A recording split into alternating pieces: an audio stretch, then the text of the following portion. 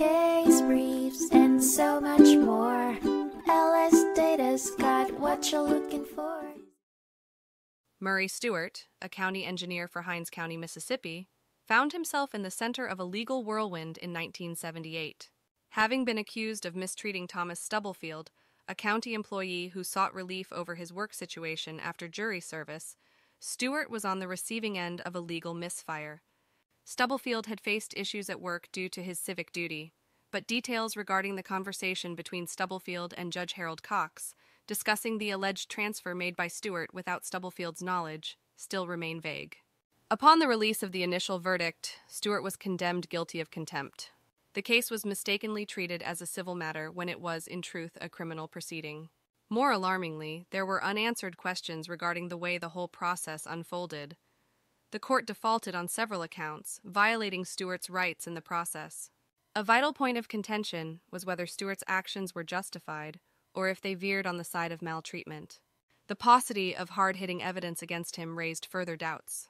In essence, the prosecution could not convince the court of the purported demotion being a consequence of Stubblefield's jury service. Stewart's due process rights were compromised.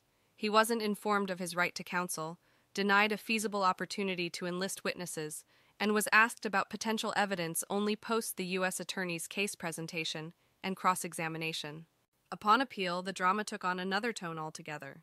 Challenging the flawed court proceedings, it was determined that the prosecution failed to comply with the overarching Rule 42, making a claim without supporting evidence of contempt under 18 U.S.C. Section 401.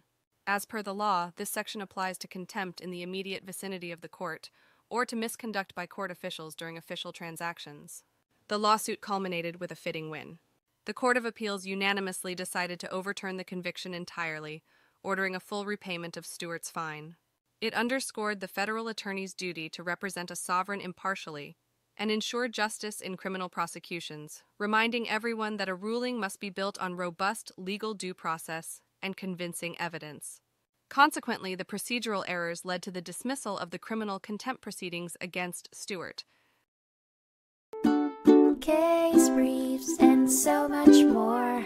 LSData's got what you're looking for. Visit lsd.law, elevate your mind. Leave the stress of class.